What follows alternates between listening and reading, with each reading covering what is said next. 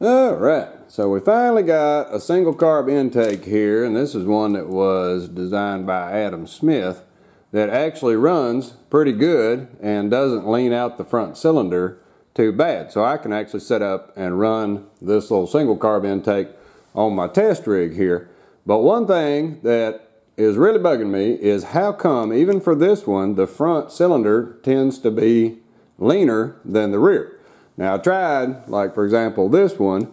This was one I had, and it's really unequal on the runners, and it did okay, but it was still leaning out, especially when I throttled up. Now the good thing about this one is that when I throttle up, it actually goes rich. So that's good. It's just lean at idle. It richens on up, and so you could run this one. This one here leaned out when you throttled up. Then we had the one that I made with equal runners, and it didn't work at all. It actually had the front cylinder so lean that you couldn't do anything. I couldn't even test this one. But at least this one here gets it close enough, and I'll set the camera down and fire it up and show you what's going on.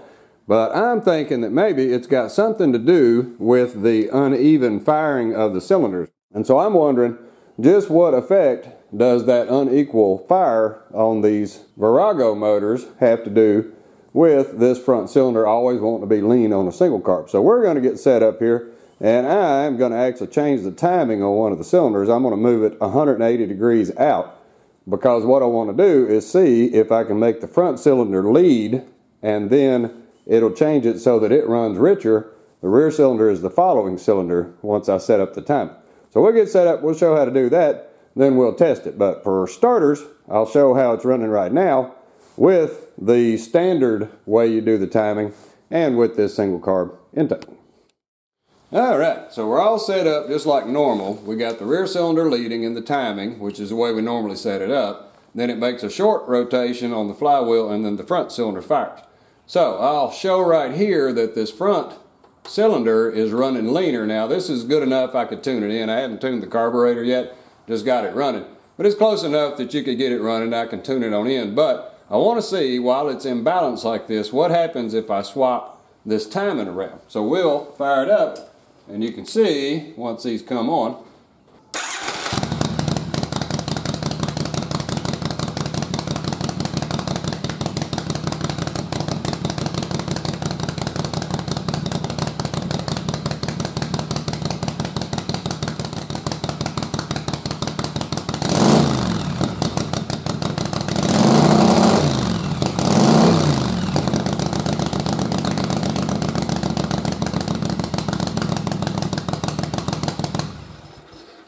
Alright, so you can see that that front cylinder was a little bit leaner than the rear. Now, like I say, I got to adjust the carburetor. I'm a little bit rich when I throttle up right now, but that's a good thing because the other single carb intakes were actually leaning out when I throttled up. So this one's doing a whole lot better. I can adjust for that. We might run a little bit lean at idle, but then when you throttle up, you're running down the road, you'll be fine.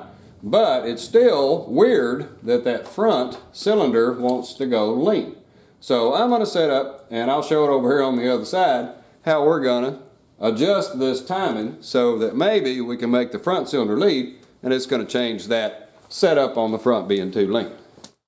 Alright, so to test this theory on if the sequence of the firing of this motor impacts that front cylinder being lean all the time on these single carb intakes, I'm going to reset the timing. So if you're not familiar with the timing, what you do, you can look down inside your little sight glass there, and you can see I got it set where the arrow is pointing to the T. Now that is the top dead center of the cylinder number 1, which is the rear cylinder back here. So if we look at it, when I'm sitting on T, I should be pointing upwards right here. I put a dot on it, so that ought to point up to this little arrow. It might be 180 out. You would have to rotate your crank around another full rotation, and you'll get it up to the top. But we're sitting on top dead center, and we're on our top dead center mark down here. Now, this cylinder fires first, and the reason why I say that is I'll walk around the other side, and I'll show you where the top dead center mark is for the front cylinder. Alright, so over to the front cylinder here, and I put little marks on it so you can see it a little better. A little hard to get to on my rig here.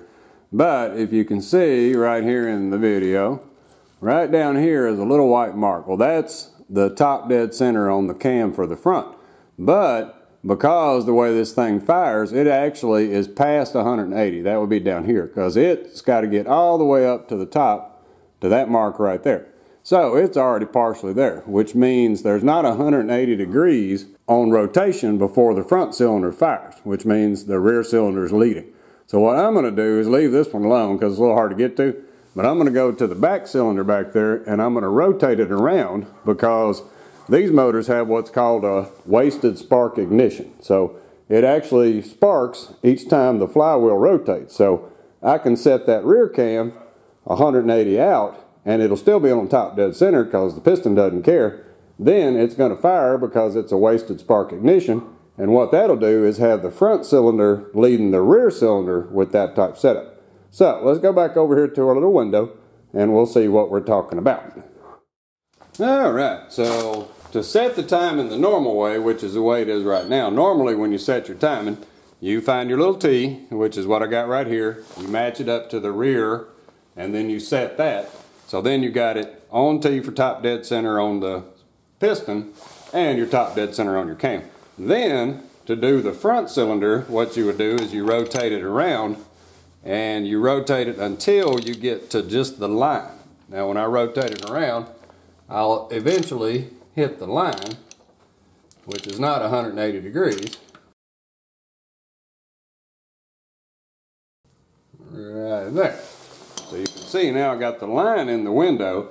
The line is when the cam on the front is up on top dead center.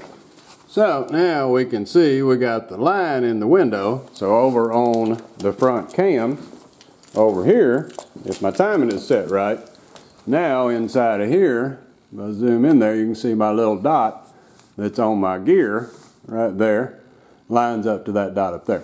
So that's how you normally time one, where you start with the rear and then you just rotate around. You don't go past the line and then you set the front.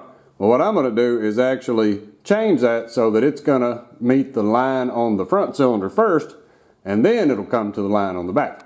Then we're going to see if that makes any difference on this air-fuel ratio on this front cylinder. So let's get set up over here. All we got to do is take the rear gear loose, rotate it around, and then we're going to put it back to where it's 180 out.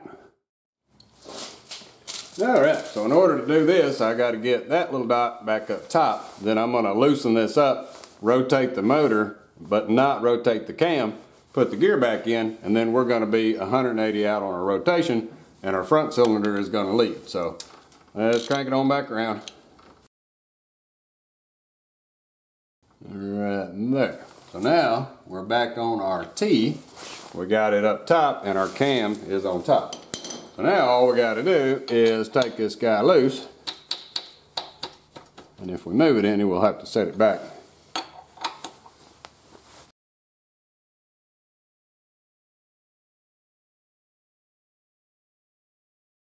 And there we go. So now we got our gear exposed, and what we can do is we'll save our little cover here and our bolt. So now what I want to do is actually take the gear off so it doesn't rotate the crank, and then I'm going to rotate this thing around, then I'm going to move the gear back and put it back in position. Alright, so in order to get the gear off of here, it won't really pull off because it's under tension on the chain. I got to actually take the little tensioner loose. So we got to get his little cover off. And now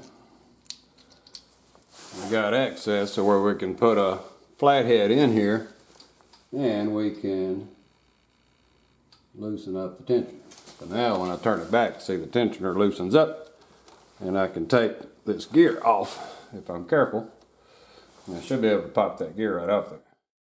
So what we're going to do now is hold this up where it's not rotating the cam. We're going to rotate the motor 360 degrees till we get back to the T. What that's going to do is put the firing of the rear cylinder behind the firing of the front. And now we're just going to get our wrench and we're going to rotate this thing around. And what we'll do, it'll be 360 down here, it's only going to be 180 up here. So that little dot's going to go to the bottom.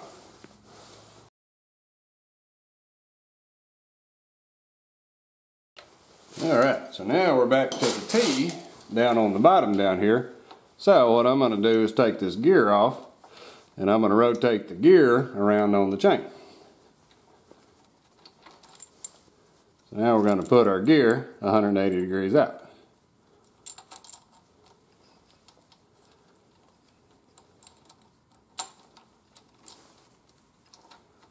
So now when we put it back up in there, we got to get our teeth lined up right. So I got to walk the gear just a little bit. So now all we got to do is set it back up on our marker. So that's where we got to loosen this thing back up so we can get it back up on the shaft. Alright, so with our gear back installed, and I made sure I'm back on my pin so it's all the way to the back. There's an issue with this motor right here. This chain guide right here, tensioner guide, must be broken down in the bottom because it's not supposed to slide around.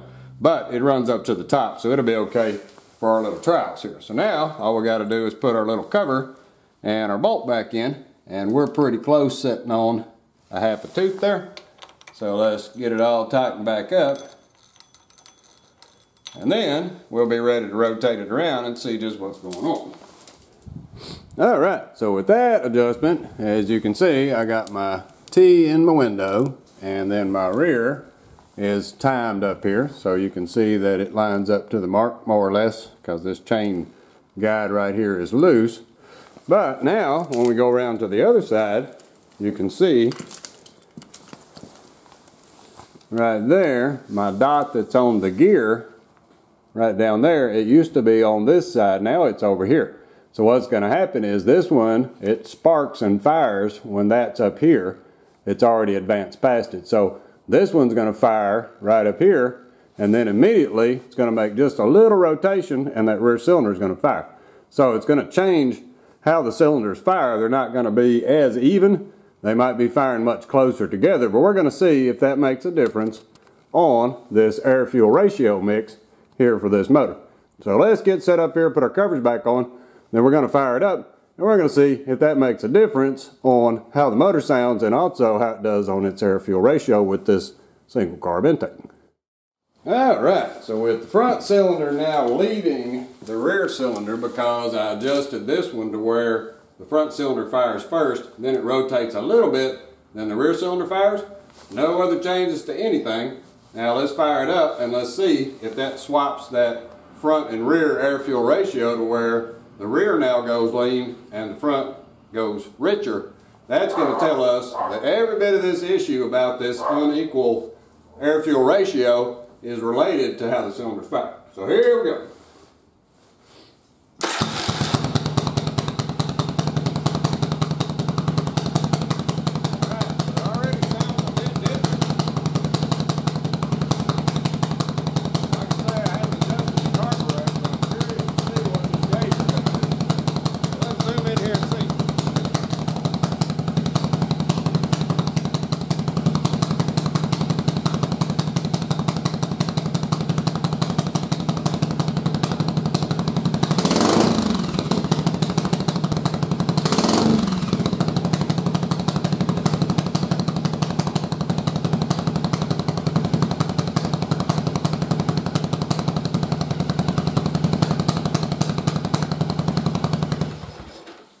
So sure enough, just by swapping how the timing between the two cylinders is, you can see the rear started going leaner and the front was a little bit richer. So well within range there, even better than before when I had the timing like it's normally set. I can actually adjust that because it's running a little bit rich, but they're very close together, and when you throttle up, it still throttles up good. So there we go, we figured it out. Maybe that's why some folks struggle with these single carb intakes and other folks don't have any problems with them. So I'll actually leave it like that, go ahead and tune this carburetor and see if I can't make this test rig run with this single carb intake. Well, there we go. Well, alrighty. Well, thanks for watching.